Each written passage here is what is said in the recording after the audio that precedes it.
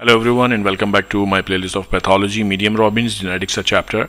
Single gene disorders अब तक हम discuss कर रहे थे and we discussed all of them what were mentioned in medium Robbins, and today we are going to start a very interesting topic. और ये जो पूरा topic है that is going to be more sort of a philosophical paragraph, but एक important concept through है यहाँ पे genetics का, and the concept is complex and multigenic disorders. देखें, इस बात को समझना बहुत important है medical students के लिए कि when we talk about single gene disorders, so we talk about specifics.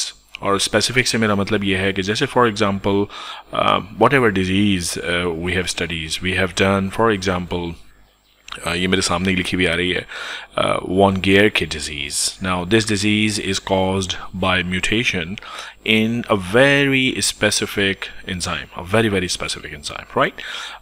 Because those mutations which are present in this particular disease, they are associated with one enzyme, and that is hepatic glucose 6 phosphatase. So we know that this is the very specific thing which is going to be affected, and this will cause a very specific disease. So usually one gene, one nucleotide change, or one specific change in the genetic code, and one specific disorder. So that's what is the concept of single gene disorders. अच्छा, multigenic disorders, as the name says, ज़ाहिर है ये देखिए multigenic. So there is multiple genetics involved, and there are so many diseases like this. So ये जो पूरा paragraph अभी हम पढ़ेंगे, इसमें कोई एक disease की example तो दी होगी, but सारा spectrum covered नहीं है. Now there are so many disorders which are multigenic. Not only that they are multigenic, we also call them complex, particularly if there is a genetic susceptibility. एक तो genetic susceptibility, और genetic susceptibility भी कोई single gene नहीं है. There are multiple genes which are affected, multiple genes which have a role to play, and plus there is also environmental factors which actually contribute to the genetic changes. इसकी कई सारी examples हैं, so I can share a few examples. For example, so let's talk about esophageal cancer, right? Now esophageal carcinoma is obviously caused by, we know there are certain genetic mutations which are associated with esophageal cancer, but then we also know that there are certain dietary patterns. So dietary patterns are what? Environmental issues. There are certain dietary patterns which are associated with esophageal cancer. Now let's take an example. Now let's take an example of an Asian country. Say for example we talk about Pakistan, right? Now in Pakistan there are different territorial regions. So one of the territorial region is the KP, which is called Khyber Pakhtunkhwa, and there is another territorial region, big one, which is called Balochistan. Now people living in these areas, they consume a lot of meat, particularly in the form of barbecue.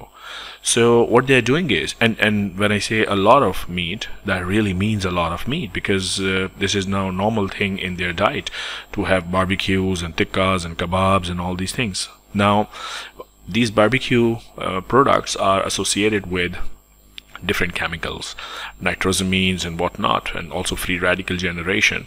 So when they consume heavy amounts of barbecued meat, particularly red meat, lamb and beef and all these things, right? So their esophagus is constantly being infused with all those chemicals and free radicals which are going to affect the cellular structures, and the cells start misbehaving.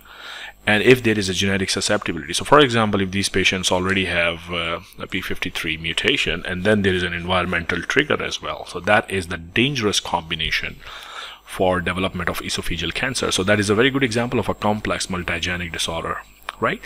Another very good example of multigenic disorder would be diabetes mellitus, right? Now we know a lot of, I would say tens and hundreds of genes which are known to be associated with development of diabetes, but then there are environmental factors as well. So for example, obesity is one single heavy risk factor for diabetes. Now if you are obese, you have insulin resistance, and then you are prone to get diabetes mellitus. Now obesity is an environmental issue, also it is genetic issue, so it's not purely environmental. So there are genes which are associated with obesity, there are genes which are associated with diabetes, and then there are environmental and dietary habits and patterns. So all these things combined together they lead to diabetes, right? So there is no single gene which we say कि okay, इस gene की वजह से diabetes हो रहा है, इस gene की वजह से problem हो रहा है. There are so many genes, and then there are so many environmental factors. So that's a very good example of a complex multigenic disorder. So now my point is that there are several disorders in the world that we live in which are complex, meaning that they have genetic as well as environmental component, and they are multigenic, which means there are multiple genes involved. So that is the basic concept that I want to buzz into your minds, that please remember that what we have discussed up till now were single gene disorders, right? We know that that's the enzyme deficient if this is the particular disease, right? We know the mutation so specifically, but in complex multigenic disorders we don't know. And there are so many examples. I gave you an example of cancer, I gave you an example of a metabolic disease, diabetes.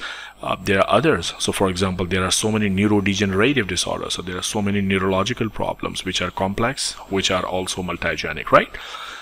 So let's go through the text. Complex multigenic disorders are called multifactorial. There are many factors involved, or polygenic disorders, as they're caused by interaction between the genetic as well as the environmental factors. So it should be very clear to you now. A genetic variant that occur in at least 1% of the population is called a polymorphism. So if you have like 10 individuals living, so these are all individuals. So funny way of drawing individuals, by the way. Kitne ho gaye? 1 2 3 4 5 6. Let's make 4 more, right? 4 more. So that's the number 10. And if 1% of them has a particular mutation which is associated with the disease, then the gene is known to be polymorphic within the population. Okay, right. With a modest effect and low penetrance are co-inherited. Now, according to the common disease, common variant hypothesis, a very important one to understand. What does the hypothesis actually say? The complex multigenic disorders occur when many polymorphisms, each with a modest effect and low penetrance, are co-inherited. So for example, the person with a polymorphism marries another person with the same or similar polymorphism. They marry together, it is then concentrated, and then the disease happens. And this is what we call the common disease, common variant hypothesis, right? Although complex disorders result from collective inheritance of many polymorphisms, different polymorphisms vary in significance. There's so many polymorphisms around in the population. For example, 20 to 30 genes implicated in type 1 diabetes, and 6 or 7 are most important. And few. So there are so many, and out of those so many, there are some which are strongly related. So this is something that you can easily understand, not a big deal, okay? Now, some polymorphisms are common to multiple diseases. This is also interesting कि एक known SNP है जो कि 1% of the population में है, and that is what we call the polymorphism. And this polymorphism is not only associated with, say for example, diabetes, also associated with this disease, this disorder, and multiple, and it goes on and on and on. These things happen, right? Now, many of the disease-associated polymorphisms are in non-coding regions, so they are likely, to be involved in the epigenetic pathway. That's very interesting. हम एक वक्त में ये था कि समझते थे कि जनाब our genetic system, the whole genome, composed of coding region and non-coding region, and the non-coding region is all junk. We actually use this word for a long time, junk DNA. हम समझते थे सिर्फ जो coding region है ये protein बनाता है और सिर्फ यही हमारे लिए इम्पॉर्टेंट है, rest everything is not important to us, right? But फिर पता लगा जनाब ये जो जंक डीएनए है that is actually also involved in controlling the coding region. So it's very important. It's not there for no purpose, it's there for a purpose. Okay, सो यहाँ पे ये बात हो रही है कि बहुत सारी जो पॉलीमॉर्फिज्म्स है वो एक्चुअली नॉन कोडिंग रीजन में होती हैं, right?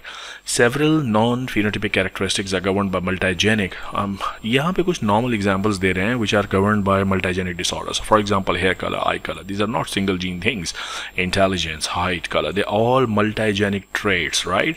And they are actually known as quantitative trait loci.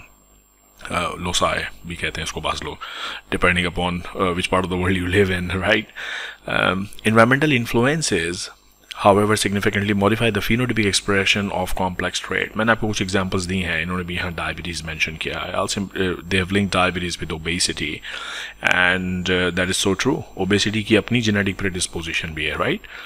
So I gave you the general idea, and a range of level of severity of a disease is suggestive of a complex multigenic disorder. But as pointed out earlier, variable expressivity reduced penetrance of single mutant gene also may account for this phenomena. Now, this is all not so important for you.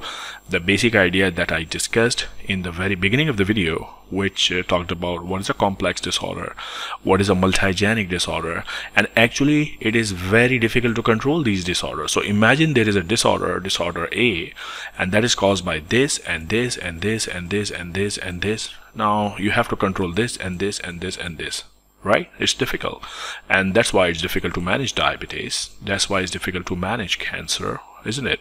So that's all about, and that's an important, you may think it's a very subjective philosophical type of debate in the video, but that's how the concept of complex multigenic disorder has to be generated. Okay, from next video on, we will talk about very, very important topics, which are the cytogenetic disorders, in which we'll talk about what happens if there is a change in the number of chromosomes. We all know that our cells have 46 chromosomes, right?